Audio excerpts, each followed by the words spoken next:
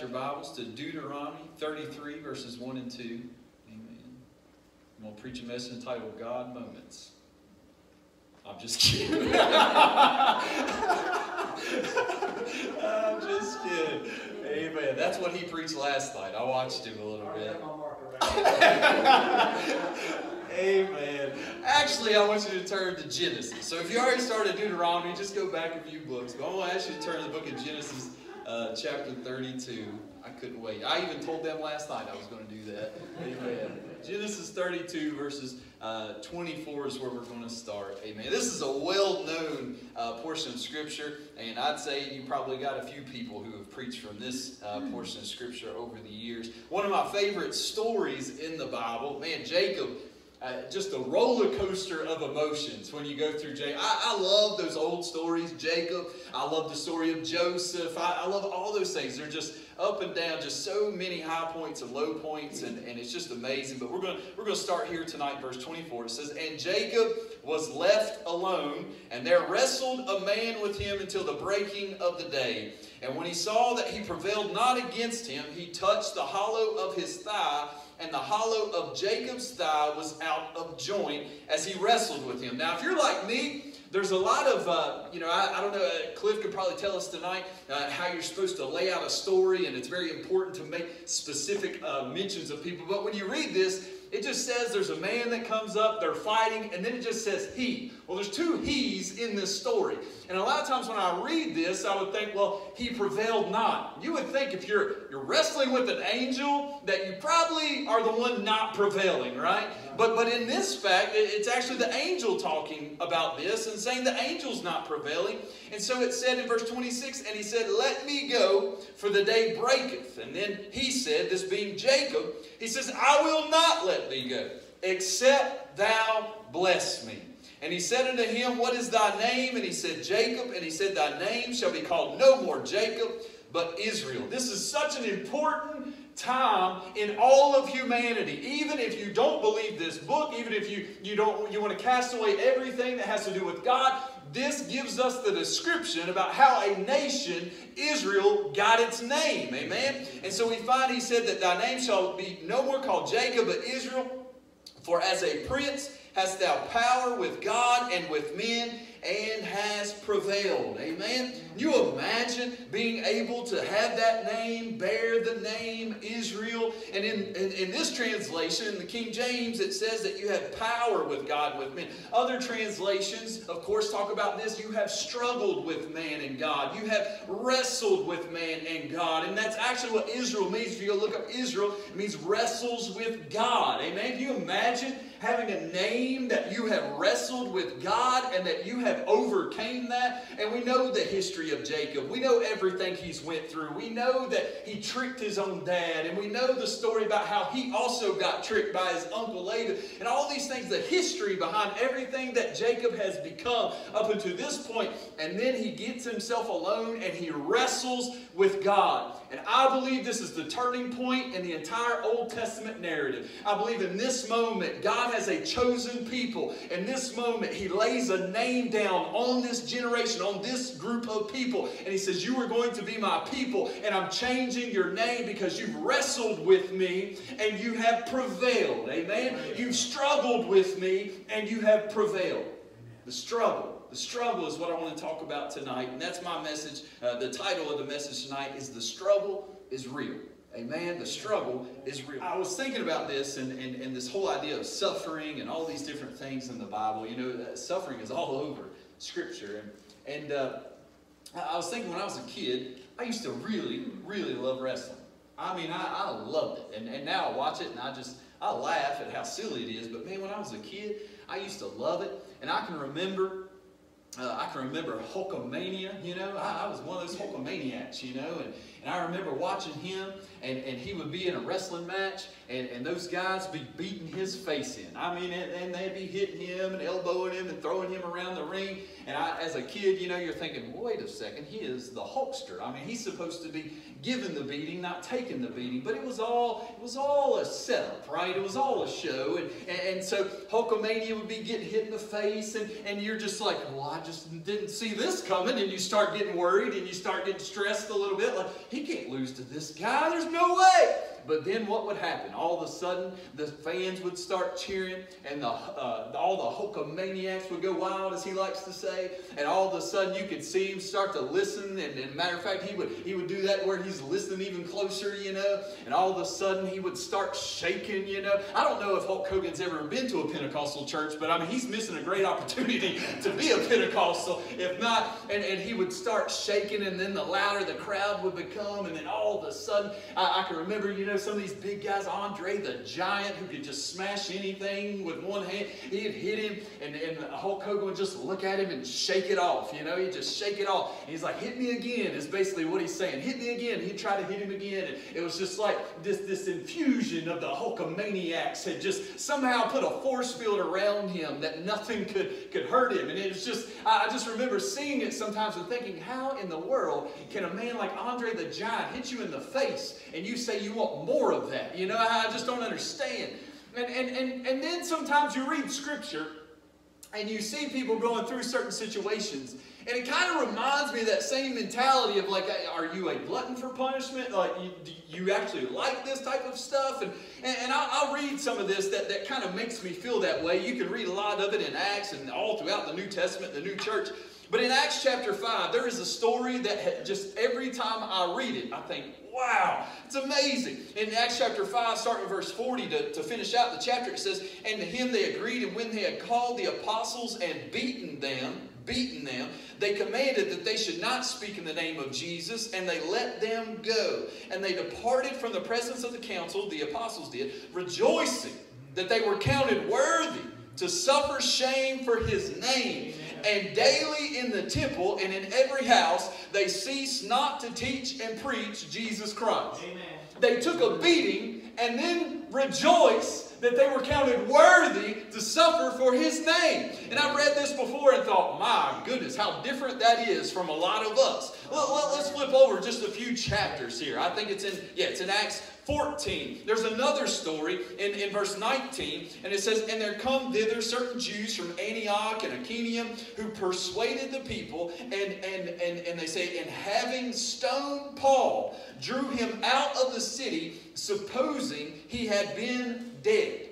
Right? They thought that they had killed Paul. They thought that they had stoned him to death. And they drug him out of the city. And in verse 20 it says, howbeit as the disciples stood around him, he rose up. It was a different kind of Hulkamaniac. He rose up and came into the city the next day and departed with Barnabas to Derbe. And when they had preached the gospel, he preached the next day the gospel to that city and had taught many. They returned again to Lystra and to Iconium and to Antioch, confirming the souls of the disciples and exhorting them to continue in the faith, and that we must through much tribulation enter into the kingdom of God. They thought he was dead. They thought they had stoned him to death. And the disciples drag him out from amongst all the people, supposing him to be dead. And the man Paul stands up. He stands up and he says, what are y'all looking at? Let's go preach it. The next day he goes and preaches a sermon.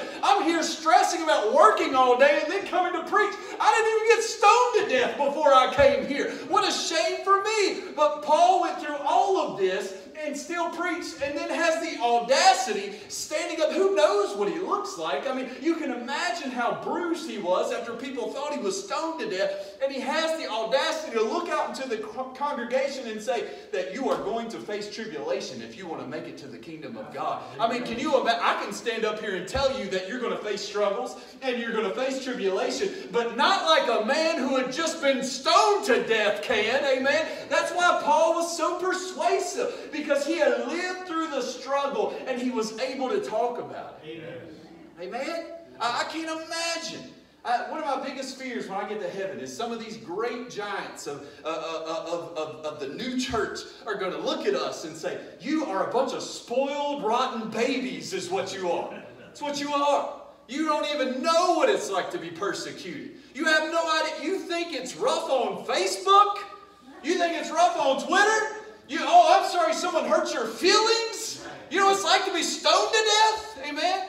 I could just see this type of talk, but you've got to imagine where Paul is coming from. And that's one reason I love reading the New Testament, specifically the letters of Paul. Because Paul, he doesn't care what you think about anything. He tells you like it is. And he tells these people, he said, listen, Jesus told me for a fact that his grace was to be sufficient for me. And he says, as a matter of fact, my strength is made perfect in weakness. And then Paul would go on, he's writing this letter in the second letter to the church at Corinth. And he's writing this letter. And then he says one of the most audacious things that you can read and try to perceive. Paul says, therefore I take pleasure in infirmities, in reproaches, in necessities, in persecutions, in distresses for Christ's sake. He said, for when I am weak, then I am strong. Amen? Can you imagine? Maybe you would think when Paul is saying this that he may have been hit upside the head too many times with a stone, right? Maybe one just right to the temple got you, and maybe you're not thinking clearly, Paul.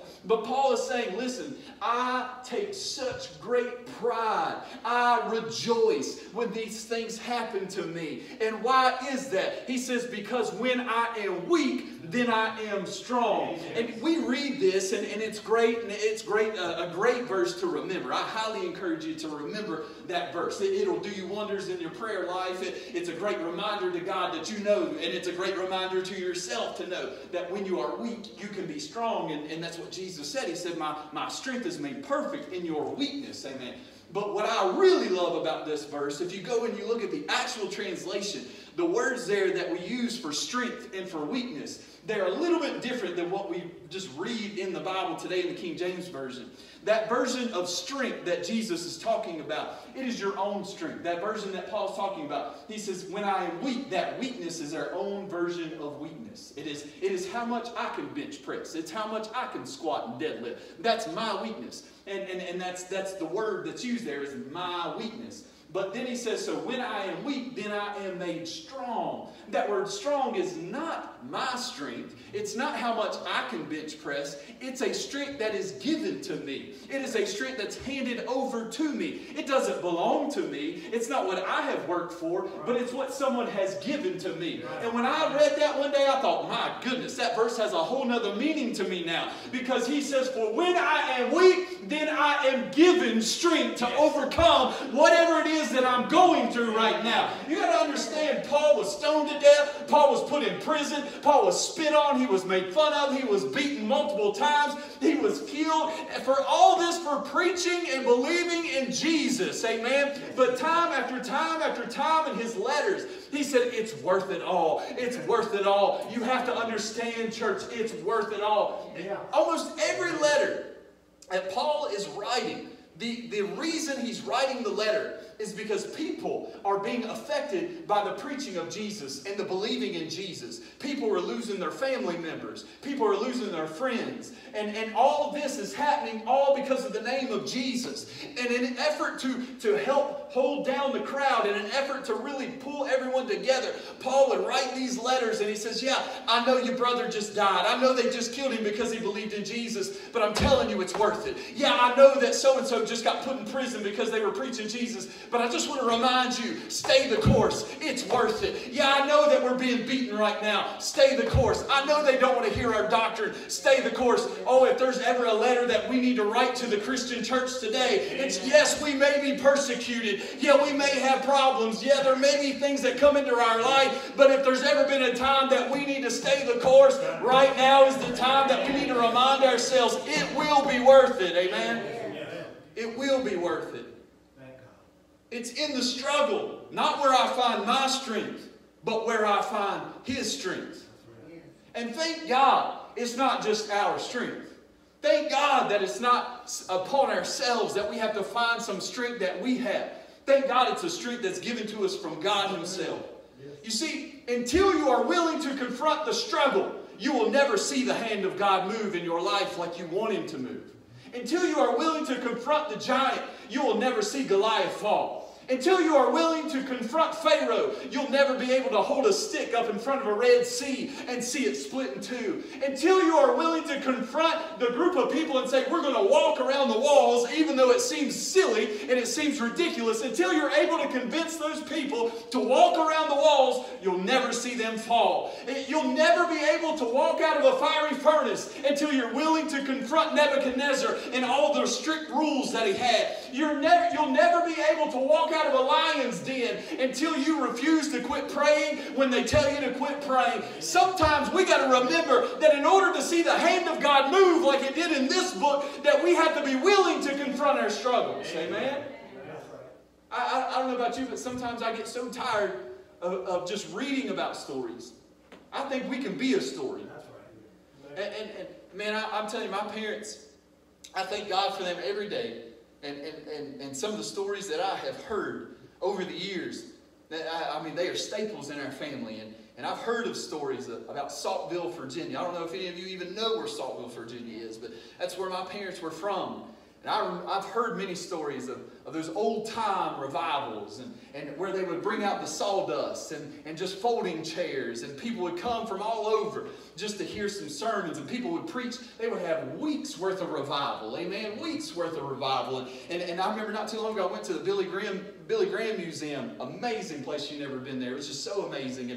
And I remember going through there and seeing that some of those revivals he held were for weeks at a time. And you think, man, some churches are struggling right now to have any revival, and they were able to have revival for weeks at a time. Well, what an amazing moment that must have been. And I hear all these stories, and sometimes I'll go to a church today, and there's a church not too far from here, and I went there one time, and they said, oh, Kevin, if you would have just been here 20 years ago, man, some of the services we used to have then, and 20 years ago or so, and I heard all these great stories, and sometimes as a younger Christian, I remember telling my mom and dad one night, they were talking about something, I said, stop! And they said, what's wrong? And I said, I'm tired of hearing about the stories. Why can't we still experience the stories? Why can't we still have a move of God? Why can't we still, if it was the tabernacle that we brought out, if it was the sawdust that we need in the tent, then let's bring it out. Let's set it up again. If that's the recipe, then let's follow the recipe. But I think you and I both know that it didn't have anything to do with the sawdust. It didn't have anything to do with the tent. It was about the condition of people's hearts. It was about the priorities in our life. Wherever we have to do to get back to that place, let's get back there. Amen? Amen? I'm so tired of hearing about it. I want to experience it. Amen? I want to experience it. But in order to do this, I believe that we have to start confronting our struggles. Jesus says something very peculiar. He says a lot of peculiar things, I guess, but there's something, there's a few things that Jesus says that just make you pause and stop and kind of reevaluate everything. One of these for me personally is Jesus makes it abundantly clear that you are not to say anything bad about the Holy Ghost, on multiple occasions. He says, you can say whatever you want to say about me and it'll be forgiven you. He said, but don't you dare say anything bad about the Holy Ghost. And he goes on to say, it won't be forgiven to you in this world or in the world to come. So very clear. There is no gray area. You just don't do it. And then there's another thing that Jesus says that's always perplexed me and always made me think very hard about this. And that is this notion of carrying our cross. Matter of fact, in two different contexts in Scripture, and various Gospels record this in different ways, but they're very similar. So that makes it even better that there is no misinterpretation about this. And in one context, when he's talking about carrying your cross, in Matthew 10:38, Matthew records it, that he says it like this: he that taketh not his cross and followeth after me is not worthy of me. In Luke, the same context, same type of conversation, Luke records that same thing as, whosoever doth not bear his cross and come after me cannot be my disciple. That's pretty jarring. It's pretty jarring. Then the second notion of him talking about carrying your cross, Matthew records it like this in chapter 16. If any man will come after me, let him deny himself and take up his cross and follow me. Mark 8 says, whosoever will come after me, let him deny himself and take up his cross and follow me.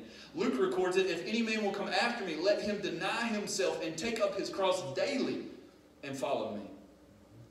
There's no insertion of words here. There's no opinion that you can take. It's very clear what Jesus is saying. He's saying there's a very clear distinction and very clear importance on taking your cross up every day. Matter of fact, he says, if you're not willing to take up your cross every day, then you're unworthy of me. It's those types of things that really jar me and really make me want to make sure I know what is being said. I want to make sure that I'm worthy. I want to make sure that Jesus thinks I'm worthy of following him. And so that begs the question, what does this mean? Does that mean we go find us a cross? We cut us one out and we just start carrying a cross around? I don't think he means this physically. I don't think he means this in that sense. So what does this mean? What is the cross referring to? Well, if you look at the cross and everything that it means quite a lot. I mean, you could preach a whole series just about the cross and everything that it entails. So that's a little bit much to digest, but there's one part particular about the cross that I can't get away from, And that's this idea of suffering. The idea of suffering that it represents. And not just the suffering that it represents, but the notion that Jesus accepted it voluntarily. He accepted it voluntarily regardless of its intensity. I think it's very important to understand that Jesus did not have to die on the cross. He had the choice. But he decided to voluntarily. He did this out of his own free will. And I'm telling you, there was a moment when he was in the garden, and you can tell that he was stressed, and you could tell this was on his mind, and he was sweating as great drops of blood started to come down his face, the Bible tells us. And he says, God, if there is any way that this cup can pass before me, God, please make it so. But he said, nevertheless, not my will, but your will be done. This was him volunteering. He signed up for this. He knew exactly what was about to happen to him. He told people as much. He told the disciples, the Last Supper, he takes bread and he breaks the bread and he said, this do you in remembrance of me. This is my body that will be broken for you. This wine, this glass of wine, this is in remembrance of the blood that I am going to freely give, freely shed for you. He knew what was going to happen. This was not just some coincidence. This wasn't a shock to Jesus. He wasn't shocked when all the religious leaders said, we want you to crucify. That was not a shock. That had been prophesied for years and years now. He knew what was about to happen to him. But he took it. He accepted it. And I believe that is exactly what he is talking about to each one of us when he says, you have to bear your cross. What does that mean, Kevin? I think that he is saying you have to be able to accept your struggle. You have to be willing to look at your struggle, look at your suffering in the face, and willingly accept it, but know the whole time that in your weakness, my strength is made perfect, and you'll be fine. You're going to be okay. I'll be with you. I'll never leave you. I'll never forsake you. But before you can understand that I have an endless supply and an endless amount of strength to give you, you've got to be willing to bear your cross. You've got to have the faith to put the cross on your back every day and just know that I will be there. Amen. I think it's just, you can't help but just thank God so much and thank Jesus so much for being able to pay that price for us. He didn't have to do that, but he volunteered, and he did it regardless of the intensity. Regardless of the intensity. He knew how bad it would be. I've read some commentary on this that said that Jesus lost every drop of blood he had in his body. Because when they pierced him in the side, water came out. They said the fact that water came out shows you that he did not have any blood, because once you start losing blood, your heart starts to beat really fast, and it pumps every ounce of blood that it can to the core of your body. And the fact that they pierced him in the side and water came out shows you he had no more blood left to give. Every single drop he had, he gave for us. Not just a little bit, every single drop. And he did it voluntarily. And here's the other thing about Jesus that I think is just so amazing. He was God, he was deity, but he was also a human. And a lot of times when we go through our struggles, what's one of the questions we ask? At least I do. God, where are you? Where have you gone? And I just want to remind you, there was a moment on the cross where Jesus had the same type of idea. Remember when he was stretched out on the cross? And he looked up and he said, my God, why hast thou forsaken me? Hey man, can you imagine? I can just imagine what was going on in Jesus' head in that moment. I bared my cross. I've done everything you've told me to do. I am the spotless lamb. I didn't deserve this death. I didn't deserve any of this. But I'm doing it for these people because of the love we have for these people. Jesus is God. He is a part of the triune Godhead. He knows the Father. He talks to the Father daily. He knows the Holy Ghost. He talks to the Holy Ghost. They communicate daily. He knows this. But even Jesus in this moment said, God, why have you forsaken me? Maybe we shouldn't feel so bad all the time about saying, God, where are you? I think that's part of the wrestling that we are in with God. I think that's what Jesus is saying. You got to be willing to pick up your cross every day. Not every day is going to be great. Not every day is going to be roses and sunshine. Not every day God is just going to pour down blessings upon blessings. But every day you're willing to carry your cross. You're willing to look your sacrifice somebody in the eye and say, I accept this. Amen? That's why I love this story about Jacob. Jacob, his name was turned to Israel. Amen? It means those who wrestle with God. And it's amazing to me, though, that Israel, the nation, is known as the chosen people of God.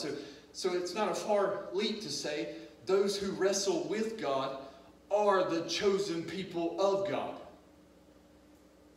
What does it mean? What's it mean to wrestle with God? Well, I don't know if you know this, but we are constantly wrestling with good and evil. We're constantly wrestling with sin and holiness. And you might say, well, Kevin, I'm saved. Even if you're saved, sin is a temptation. Amen? Sin is always beckoning you. Sin is always trying to get at you. Even Jesus, the most perfect man that's ever walked the face of the earth, even sin came beckoning to him. In the wilderness, the devil tried to tempt him 3 different times. And in those times, Jesus said, it is written. Every single time he quoted the Word of God. He quoted back Scripture to the devil. And so we find that we have a recipe for avoiding this, but to say that sin no longer has an effect on you is false. That's an ignorant statement. As a matter of fact, I think the more that you draw closer to God, the more Satan would love to sift you out, and the more he comes and tries to find ways to tempt you out of the kingdom of God. So we are constantly in this wrestle. We are constantly wrestling back and forth with God. And I think that's what Jesus is saying here. If you truly want to be my disciple, if you really want to follow me, then this is a necessity. You've got to be willing to wrestle. You know why I think this church isn't full tonight? Because people aren't willing to wrestle anymore. You want to know why I think church attendance is probably not where we want it all across the board? Is because people don't want to wrestle anymore. If we read something that we don't agree with, that is wrong. We never even take a second to think, maybe, just maybe, my thoughts are the ones that are wrong, and this scripture that was divinely prepared is correct. I don't know how many people I talk to about scripture, and they say, I don't know how you can believe that. And I say, well, I mean, that's a fair statement. I mean, there's a lot of stuff in here that's pretty wild. But I'm reminded of what Billy Graham said. He had a friend who was kind of pulling him a little bit away there for a while, who turned atheist, one of his great friends who was a former evangelist just like Billy was. And he said that he took a walk in the woods one day, and he set his Bible down. I think it might have been on a tree something, if I'm not mistaken, but he set his Bible down nonetheless, and he just started talking to God. And he said, God, there's a lot of things in there I don't understand. There's a lot of things in there that are just out of my realm, and I don't get it. But I promise you to always have faith to believe that it's so. And that's where I stand. There's a lot of things in this book that I probably wouldn't have done that way. But I want to tell you, we're a few thousand years removed from the culture of this day and time. And we're also talking about a deity who's never not existed. An Alpha and Omega, the beginning and the end. To suppose that we could ever interject a thought that would be contradictory to something so high and magnificent of God in heaven, it's a laughing matter. It's a joke. And so people, it just boggles my mind how we can get to a place where if we don't agree with it, or it doesn't meet today's times, or it's not culturally relevant to me today, then I'm just going to shut the book and proclaim that it does not have any good and any use for me. I told you the other day, I was listening to a guy who said that he studied the Bible as a literary work. Not as a scriptural guide, but just for the pure literary elements of Scripture.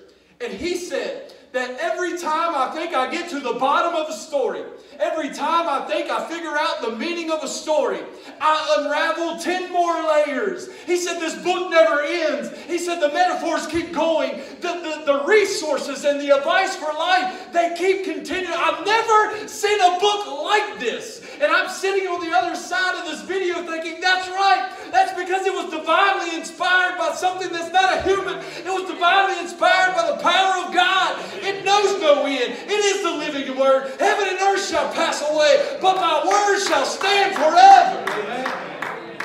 Amen. So I want to ask you tonight, are you willing to wrestle? Are you willing to wrestle?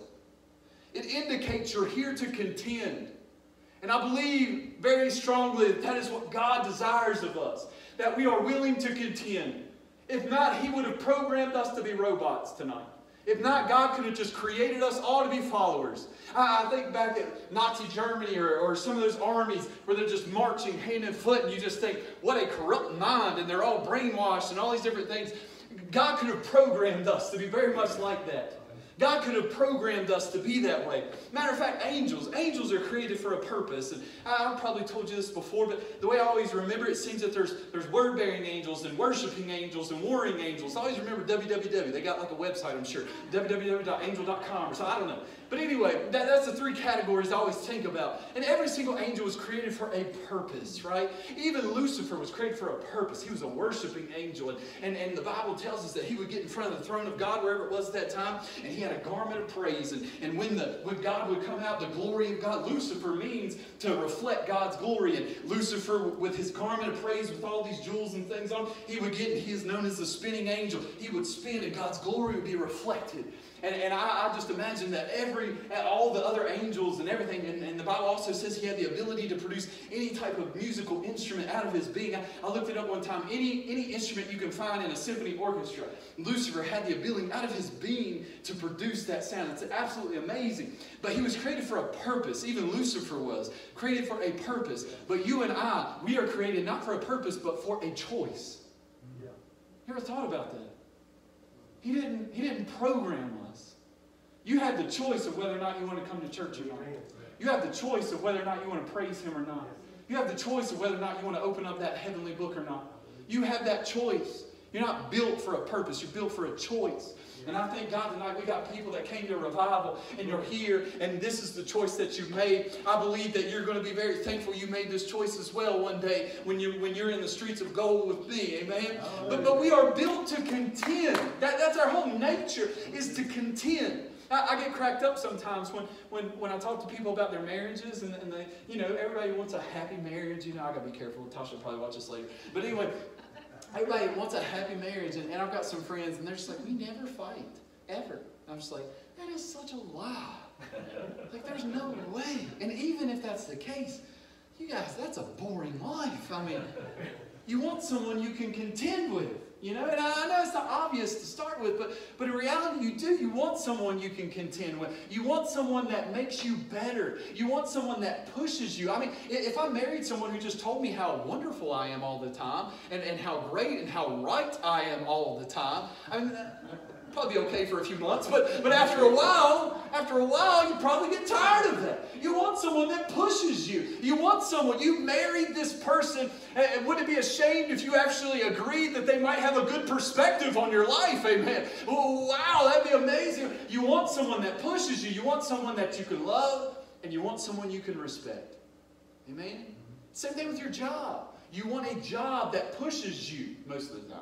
You want a job that pushes you. It challenges you. It makes you better today than what you were yesterday. Constantly pushing you out of the comfort zone. If you didn't, you would never grow. You would never grow in your skill set. You would never grow in your intelligence. You would never grow in your experience. If you just did the same thing day after day after day, you want something that pushes you and motivates you. It's the same thing with our Lord. It's the same thing with God. That's why it's so great. That's why I can say today that I'm a better man than I was yesterday, because God is constantly pushing me. God is constantly urging me. God is constantly putting me out of my comfort zone. I never thought in a million years I'd ever be behind a pulpit. I never thought this was where I was going to be. But God has a way of constantly pushing you and trying to get you to go further than you ever thought you could go. And one day you'll be the one holding a stick in front of a sea, expecting the sea to split. Right. You imagine? I've thought about that so many times. If God told me to grab a staff, go out to the Atlantic Ocean and hold it up and expect it to split, everybody and their brother would be like, Kevin needs to go see somebody. I mean, that guy's nuts. Right? You imagine? Imagine if I was out on a boat. Imagine if we went fishing, Brother Ron. Imagine we went fishing and there was a storm that came and I stood up. Stop! You would laugh your head off probably, unless you're like, well, maybe he is. Maybe he's got something on here. Touching Jesus. But can you just imagine what that looks like, what that feels like. It seems so foreign to us because, you know, they say that you can be too heavenly minded to do any earthly good. I think a lot of us are too earthly good to do anything heavenly good. The supernatural, these types of things, I believe that there is coming a day where we will be forced out of our comfort zone. I believe there is coming a day where we will see these types of miracles, where we will see these types of actions. We don't see them today. Why? Because no one is willing to bear their cross and stare their struggle and go where God is pushing them to go. Amen? And I believe we're going to see it. I truly believe. I've heard so many stories. Oh man, the Wesleys. Hey man, I remember one time, I can't remember which one it was, he preached a sermon about hellfire, and he preached it, and they said the people in the congregation could literally feel the flames of hell on their feet. There's a man, is it Tommy Tenney, I think it was, who was preaching one time, and a pulpit split in two, amen, while he's preaching. I believe we can see these things. Ever since I was a kid, I have had this vision, I've had this moment, and I believe one day it's going to happen. And I probably told you about this, but I was reading the story about Moses and how he had been in an encounter with God, and when he came down from the mountain, he had a glow about him so strong that they didn't have to put a little mask on him, they put a big mask on him to cover him up because the glow was so strong on him. And I'm telling you, I believe it with everything in me that one day we're going to be in a revival service, we're going to be in some meeting somewhere, and we're going to leave, and when we leave, the people that see us will say, what in the world has gotten into you? What is on you? What is going on? And the only answer we will have is that we have been in the presence of God. Amen? Not too far from here, Newbern, Virginia at one time. I believe that they had a revival service or a service of some sort. And the people passing by the church could see smoke coming off of the top of the building. Amen. The police went and they said, we heard there's a fire. We heard something's going on. And they said, no, we're just having a really good service tonight. Amen. I believe we can still see these things.